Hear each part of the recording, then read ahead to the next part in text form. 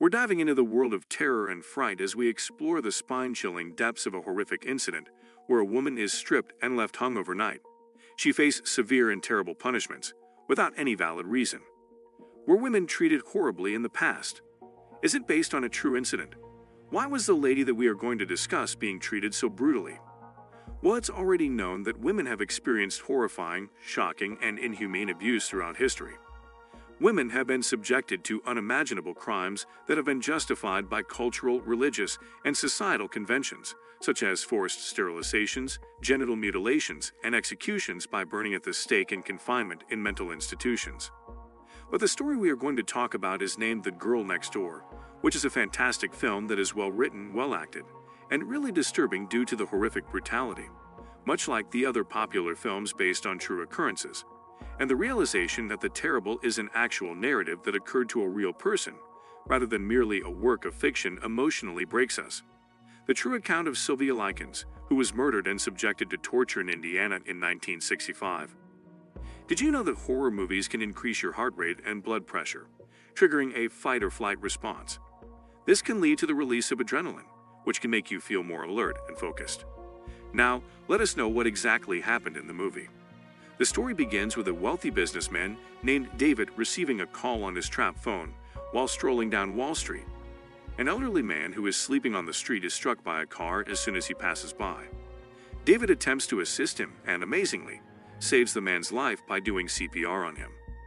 Then he brings up the 1950s, setting up a flashback to a time when he did something similar, specifically to two girls named Meg Laughlin and her sister Susan.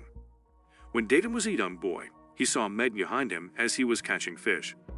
David then observes a scar on her arm as she raises her sleeves to catch some fish. She claims it was a significant accident when David inquires about it. Evidently, the accident she was referring to claimed the lives of both of her parents and left her sister partially crippled. At that point, it is clear that David developed feelings for her. David leaves his residence and visits Donnie, a buddy who is Meg's cousin, at his home.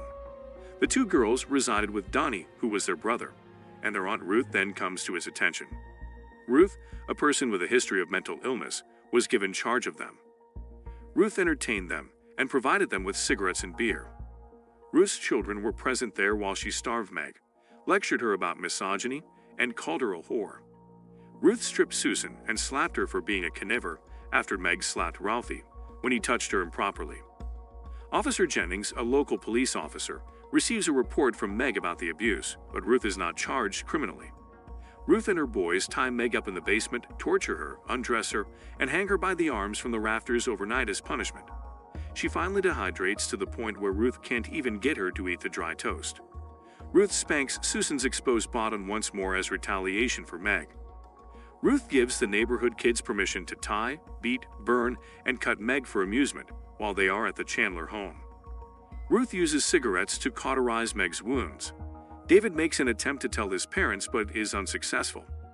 Officer Jennings returns responding to another report of Meg being abused, but Ruth and her sons persuade Officer Jennings that they were merely playing rough. David releases Meg's restraints and orders her to flee that night while they are preoccupied conversing with the police officer. He even makes the generous offer to leave cash in the woods for her. Meg comes back for Susan and comes really close to escaping, but she is captured. David goes back to the Chandler residence and is shown to the basement, where Willie is raping Meg. Ruth refuses because she believes it would be incest for Donnie to skinny dip in his brother's scum and rape Meg. Donnie also wanted to rape Meg.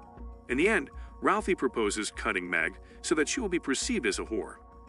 Ruth accepts as soon as she uses a heated bobby pin to etch a pornographic inscription into Meg's stomach and a blowtorch to burn her intimate areas.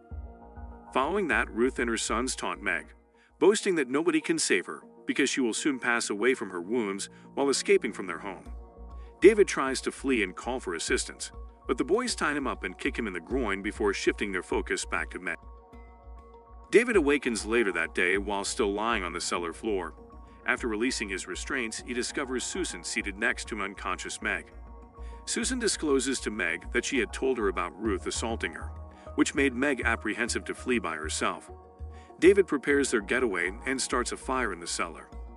David strikes Ruth to death with Susan's crutch as she goes into the basement to extinguish the fire. When Ruth's sons show up in the cellar, Willie tries to slit David's throat with a knife before Officer Jennings steps in and takes the Chandler boys into custody. Susan is taken by the police from the basement so that she can give a witness statement in court, leaving Meg with David. Meg receives the ring necklace back from David, and with her last remaining strength, she expresses her gratitude to him and her love for him before succumbing to her wounds and passing away as theorized by Ruth and her sons. Going back in 2007, David as an adult considers how his past continues to plague him. But as Meg had taught him, it's what you do last that counts. Before we move further, here is a fun fact for you. Studies have shown that watching horror movies can also lead to the release of endorphins, which can produce a feeling of euphoria and reduce pain. While there has been much discussion of the movie, now let us dive deeper into the state of the real horror story that actually took place with Sylvia Likens. Sylvia Likens, the real-life Meg, passed away in a manner that was remarkably similar. The distinction is that there isn't a David to at least try to defend her in real life. In the film, Sylvia suffers abuse from a family friend, Gertrude Banaszewski, while Sylvia is subjected to unimaginable torture by her mentally unstable aunt. The parents of Sylvia had 5 kids and frequently worked at a fun fair. But after the mother was imprisoned for theft in the middle of 1965, the father, Lester Likens, divided the kids up among friends and family. As a result, Sylvia and one of her sisters, Jenny, wound up living with the unstable family friend Gertrude. Although things started out well, Paula, Gertrude's oldest daughter, frequently had disagreements with the 2 sisters. The lives of Lester's 2 children were irrevocably changed when his payment did not come through. Jenny would sit outside and watch as Gertrude would punish Sylvia by locking her in a room while Jenny listened to her sister sob in agony. After Lester managed to make the payment, the abuse continued to worsen. Gertrude accused Sylvia of being a prostitute and had her daughter and one of the neighbors tattoo, "I am a prostitute and proud of it," on Sylvia's tummy. She also prevented anybody from coming to see Sylvia, including a nurse who was worried about Sylvia's health. Sylvia was made to compose a letter claiming that she had flowed with a group of lads to whom she had offered sexual favors when Gertrude somehow sensed Sylvia's demise was imminent. After that, the boys beat her to death. Jenny and Sylvia tried to flee, but they were too weak and starved to succeed. On December 26, Sylvia passed away from starvation and a brain hemorrhage. The untrustworthy family friend accused the unnamed lads of killing Sylvia, but the authorities eventually discovered the truth. The police had an opportunity to speak with Jenny while they were at Gertrude's house, and she told them the truth.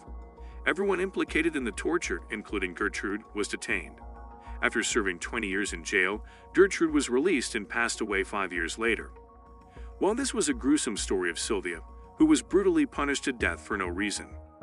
Do let us know your opinions on this terrific story. Have you ever experienced a horror incident? If yes, please do share your stories in the comment section below.